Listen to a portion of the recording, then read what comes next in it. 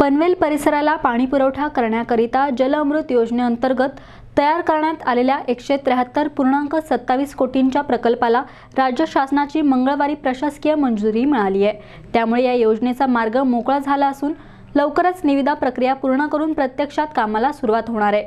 या कामी सिडको अध्यक्ष आमदार प्रशांत ठाकूर यांनी केलेल्या सातत्यपूर्ण पाठपुराव्याला यश मिळाले। पनवेल शहर, नवीन पनवेल, कळंबोली आणि महानगरपालिका हद्दीतील इतर ठिकाणी महाराष्ट्र जीवन प्राधिकरणाकडून पाणी पुरवठा केला जातो। मात्र भोकरपाडा जलशुद्धीकरण केंद्र पनवेल नावाशिवाय या दरम्यान टाकण्यात आलेल्या जलवाहिन्या जीर्ण झाल्या आहेत। त्यांना फुटीचे ग्रहण लागले असल्याने 40% पाण्याचा अपव्यय होतो। त्यामुळे मागील प्रमाणे पाणी नागरिक वसाहतींना मिळत नाही। या वाहिन्या बदलण्याचा प्रस्ताव अनेक वर्षापासून आहे। या संदर्भात आमदार प्रशांत ठाकूर यांनी पाणी पुरवठा मंत्री बबनराव लोणीकर यांच्याकडे वारंवार पाठपुरावा केला होता। या संदर्भात बैठकाही मंत्रालयात पार पडल्या होत्या। यावेळी महापौर डॉक्टर कविता चौतमल, सभागृह नेते परेश ठाकूर यांच्यासह लोकप्रतिनिधी उपस्थित होते।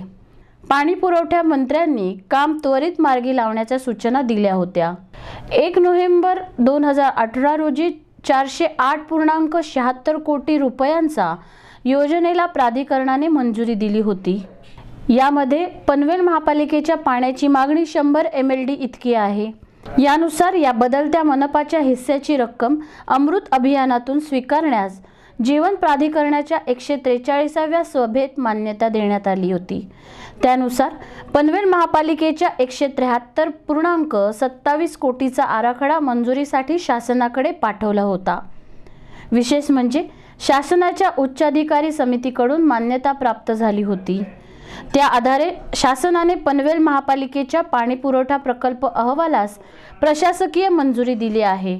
त्यामुळे पनवेल परिसराला मागणीप्रमाणे पाणी मिळणार आहे।